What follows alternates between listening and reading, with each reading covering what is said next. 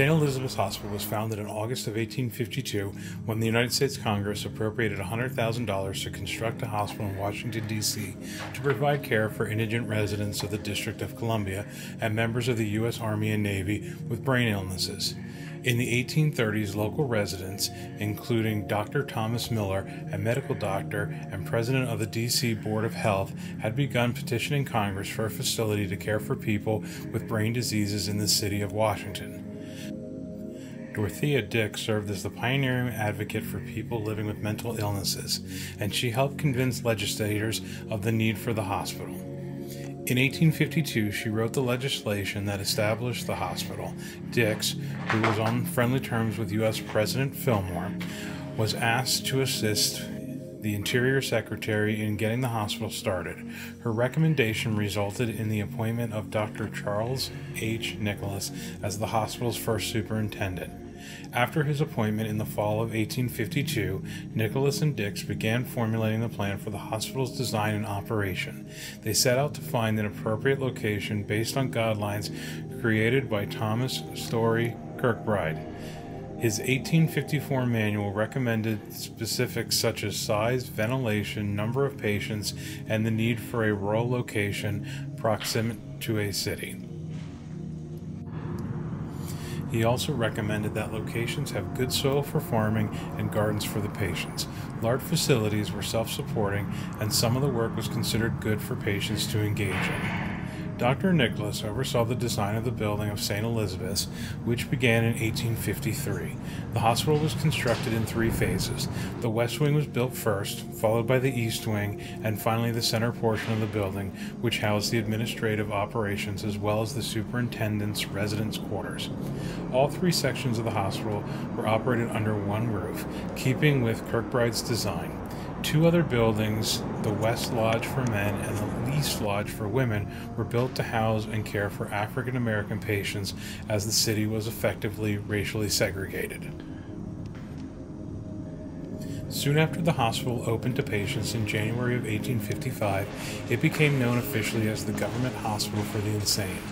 During the Civil War, the West Lodge, originally built for male African American patients, was used as a general hospital by the U.S. Navy.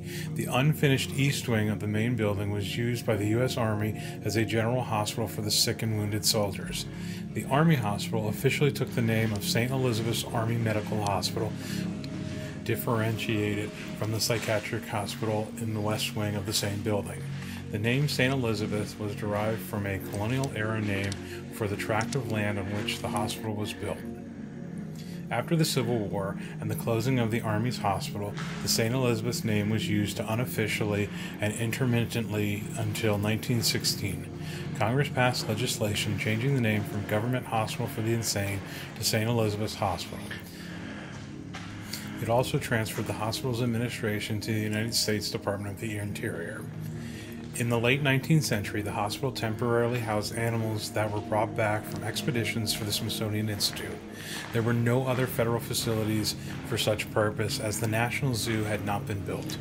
In the 1940s and the 1950s, St. Elizabeth was using electroshock in an effort to treat mental illness.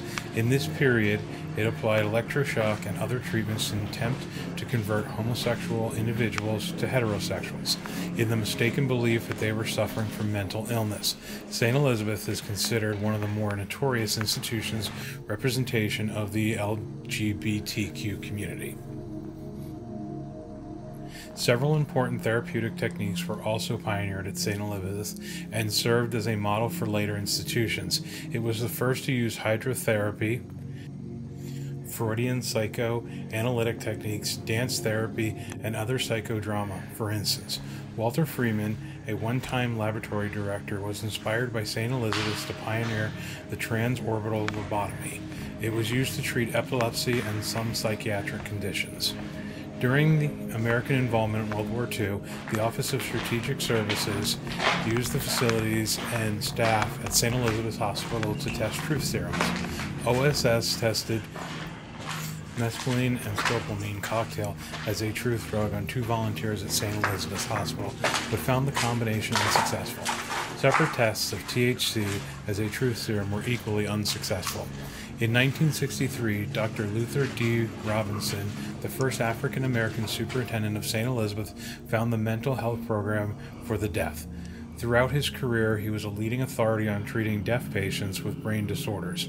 By 1940, St. Elizabeth Hospital was transferred to the Federal Security Agency, later the Department of Health, Education, and Welfare, as a U.S. Public Health Service hospital. At its peak, St. Elizabeth's campus housed 8,000 patients annually and employed 4,000 people. Beginning in the 1950s, however, large institutions such as St. Elizabeth's were being criticized for hindering the treatment of patients and outright abuse of some patients. The 1963 Community Mental Health Act led to deinstitutionalization. The act provided for local outpatient facilities, drug therapy, as more effective means of allowing patients to live near normal lives. The first community-based center for mental health was established at St. Elizabeth's in 1969. The patient population at St. Elizabeth's steadily declined as alternatives were sought for treatment. Unfortunately, the act was never fully funded, states did not provide sufficient funds for community centers, and there had been widespread failure to provide treatment for the mentally ill.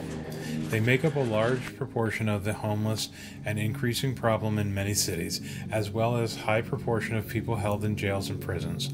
Lacking stable lives, many get caught up in the justice system through drugs and crime. In 1967, the hospital was transferred to the National Institute of Mental Health. The campus of St. Elizabeth is located on bluffs overlooking the confluence of the Potomac and Anacostia rivers in the southeast quadrant of Washington, D.C. It is divided by Martin Luther King Jr. Avenue between the 118-acre East Campus, now owned by the D.C. government, and the 182-acre West Campus, owned by the federal government. It has many important historical buildings, foremost the Center Building, designed according to the principles of the Kirkbride Plan by Thomas U. Walter. Is notably as the primary architect of the expansion of the U.S. Capitol that was begun in 1851. Much of St. Elizabeth's campus has fallen into disuse by the early 21st century and was in serious disrepair. The number of patients had steadily declined since the mid-20th century as community alternatives were sought for large mental institutions. And lots of somewhat full bottles. In 2002, the National Trust for Historic Preservation ranked the hospital complex as one of the nation's 11 most endangered places. Access to many of the areas of campus, including what was the abandoned West Campus, which houses the Center Building, was restricted before 2010. A variety of proposals were made on how to use and/or redevelop the site. Now it is restricted because of the nature of the tenant agencies in the Department of Homeland Security. There is much more I could say about the campus, but I have run out of time. There is a link below to a C-SPAN video that I really recommend watching. Thank you for taking the time to watch this video. Don't forget to like, comment, and subscribe. And until next time, explorers, stay safe.